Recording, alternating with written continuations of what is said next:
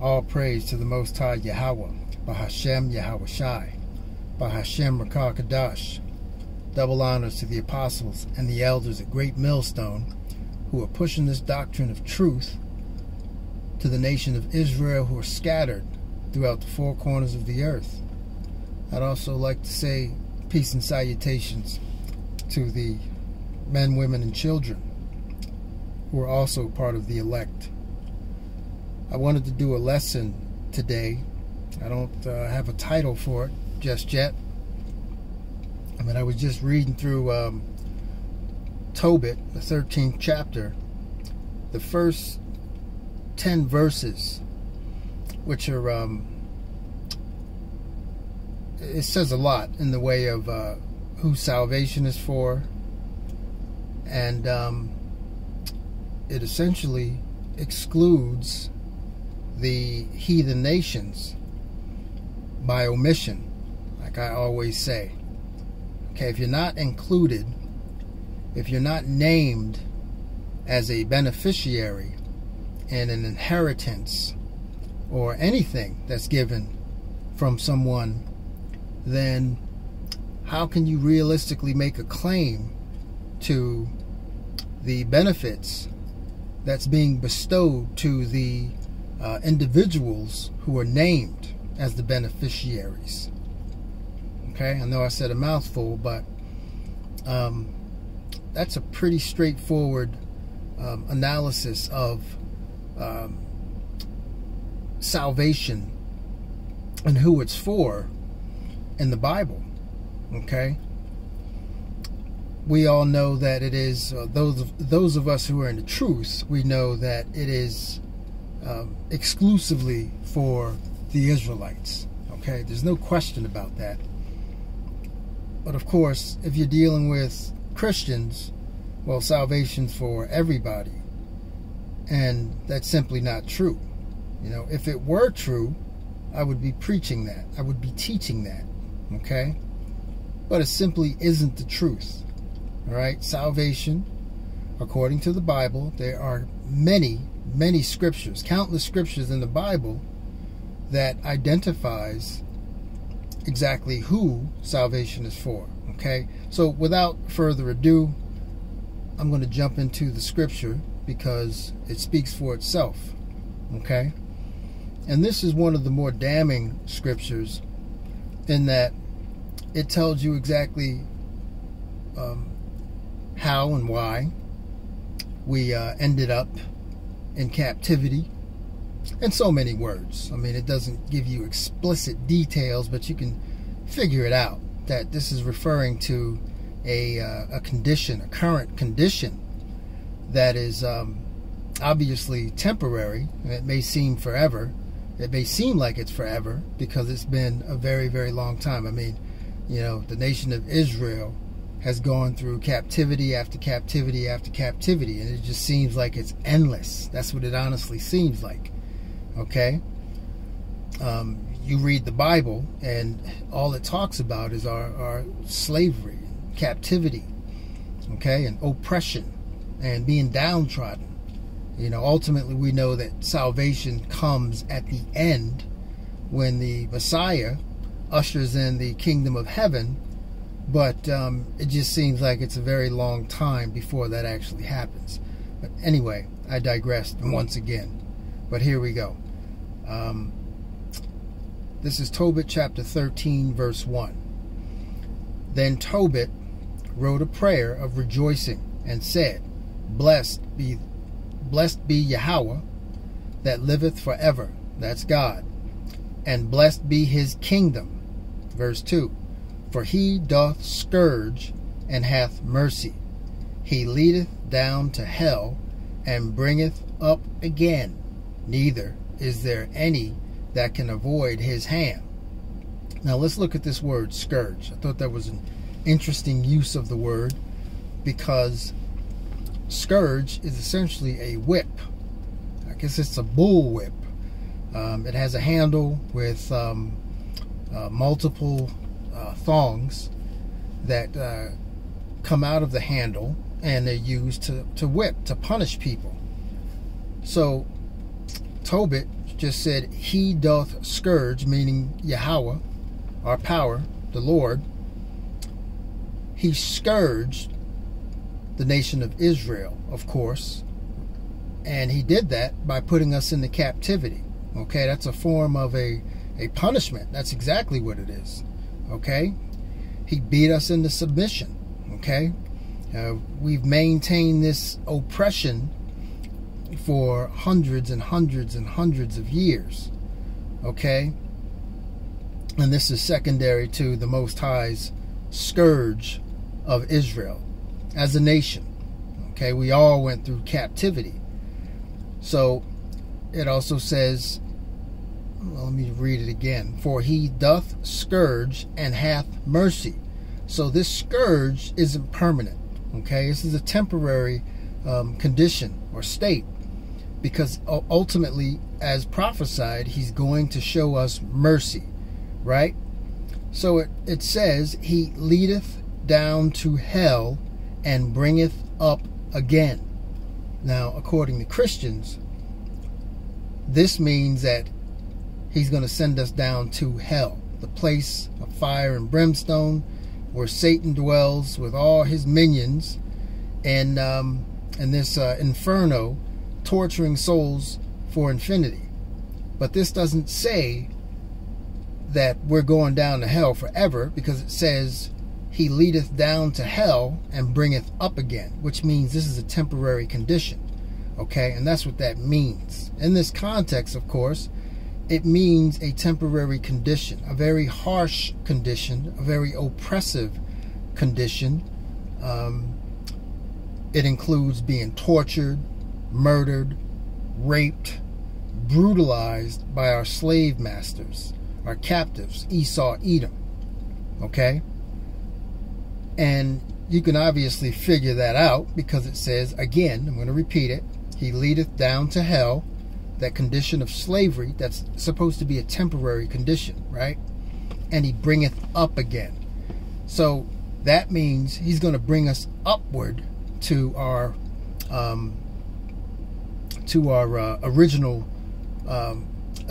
originally intended lot, which was to be rulers of this earth.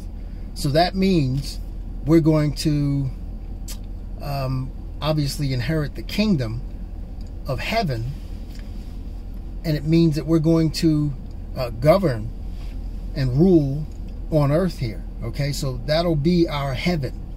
Okay, because that is also considered a condition. Okay, a condition of rulership. There's multiple definitions for both heaven and hell. Okay, and in this context, heaven means rulership, hell means not being in rulership, and you can take it a step further by also saying that it also means slavery, oppression, poverty, physical affliction, disease, terminal illness, because it's all about suffering. Okay, all those things I just mentioned comes with suffering. You do it and you suffer while you are afflicted, right? So that's what that means. So, you know, we can establish that hell, again, like I said, is a condition, and heaven is a condition of rulership. So it says, neither is there any that can avoid his hand. Verse 3, confess him before the Gentiles, ye children of Israel. Why? For he hath scattered us among them. That in and of itself was a curse. Okay, that's another curse. Being scattered amongst the heathen, amongst people that wouldn't allow us to keep the law, statutes, and commandments. During Greek exile, when the Greeks had us in slavery, we couldn't identify ourselves as Jews. We couldn't call ourselves Israelites, right? So, you know, like I said, scattering is a curse. Okay, that's torture, just like now. I mean, I can only imagine what it was like then, but now it's the same. because they make it almost, I'm not going to say impossible, but they make it a challenge to want to keep the laws, statutes, and commandments. Why? Because you have to work on the Sabbath on many days, you know, to provide for yourself, provide food, shelter, and clothing. You don't have the luxury of saying, you know what, I'm not going to work on any Sabbath days or holy days. Okay? A lot of times, if those days fall on your work days, well, guess what? You got to work. Okay?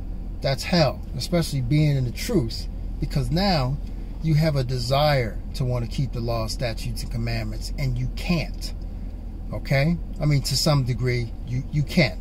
You know, we do the best we can with what we have, you know, given our situation right now. Okay?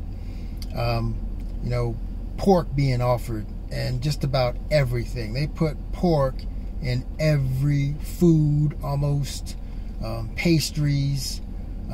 I hear it's in water bottles. I hear it's in wine. I mean, you can't, it's really hard to avoid it. You got to go out of your way to avoid it. Okay, and I think that's done by design by Esau Edom. Why? Because he wants to keep us going off. You know, he wants to do any and everything in his power to preserve his rulership. Okay? So he's not going to make it easy for us. You know, he's going to put mixed fabrics in our garments, in our clothing. Okay? 50% polyester, 50% whatever else. Okay? We know that's a sin. That breaches the law. Okay?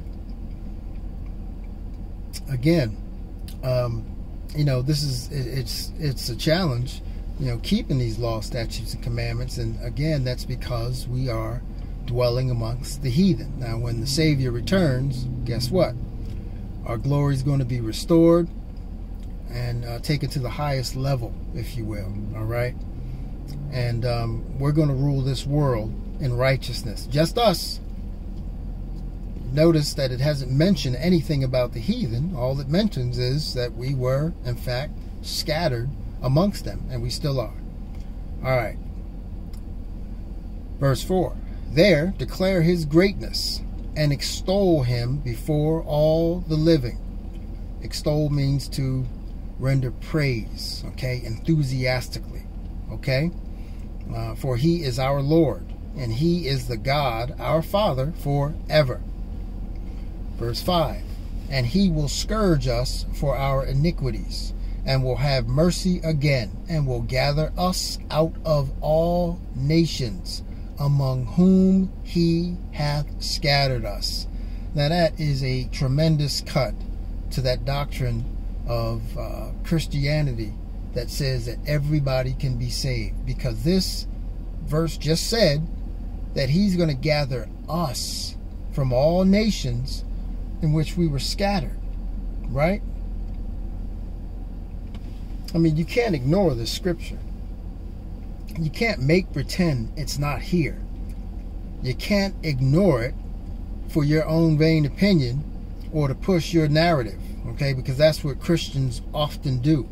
You ignore scripture in favor of your opinion or your narrative that you're trying to push, okay? I mean, you can only do that for so long until you just start looking like a complete idiot, because ultimately that's what you're looking like. You continue defying, you know, everything that's written and opposing it, being the gainsayers that you are, okay? Because that's what gainsaying is. All right, let's move on to verse 6. If ye turn to him with your whole heart and with your whole mind, deal uprightly before him, then will he turn unto you. Okay, because he turned his back on us. He cut us off. We lost our heritage. All right, but it was prophesied, but that would be a temporary condition, like I mentioned previously. Okay, and he's turning his face to us again now. Those of us who are repented and converted to his ways again, following the law, statutes, and commandments, you know, he's smiling upon us. Okay, we're out here doing his work, and that's what he wants us to do. That's pleasing to the Lord. All right, where was I? Therefore, see what he will do with you, and confess him with your whole mouth, and praise the Lord of might, and extol the everlasting King. Now that word confess, that simply means to admit wrongdoing. Okay, acknowledge your transgressions. All right, all of us have committed sin, some more than others. Okay, but the objective here is to acknowledge your sins and walk away from those sins forever. Don't continue sinning and then turn around, 5 minutes later asking for forgiveness with no intent to actually stop the offense. Okay? Because the Most High, at some point, he's going to get angry with you, and he's going to punish you. And your confessions and ask for pleads, request for forgiveness ultimately may fall on deaf ears. So you don't want to try the Lord. Okay? And that's why it's important to confess him with a contrite heart. All right? That's very important. Lost my place again. 1 minute. Stand by. Okay. I'm going to read this one again, this line again. Therefore, see what he will do, and confess him with your whole mouth, and praise the Lord of might, and extol the everlasting King. In the land of my captivity do I praise him. I'm going to read that again. In the land of my captivity do I praise him. Okay, so we are still considered to be in the land of our captivity. All right, and if we're in captivity, that means we have captors who are still ruling over us. All right, that means Esau, Edom was and still is our captors. Okay, so how could it be possible for all other nations to have a part in salvation, especially Esau, Edom? Well, those of us in the know, in the truth, know that Esau, Edom's not eligible for salvation. We already know that. Okay? Now, the other nations, they have to pay for their part in putting us in slavery. Okay? But after 1,000 years, they'll have a chance to worship the Most High. Okay, they'll have to follow the law, statutes, and commandments. All right, and that'll have to be taught to them, because they're not going to have the laws, statutes, and commandments written in their inward parts like the Israelites. Okay, and what's important to note about that is that the laws, statutes, and commandments, once placed in the inward parts of the Israelites, is going to give us everlasting life.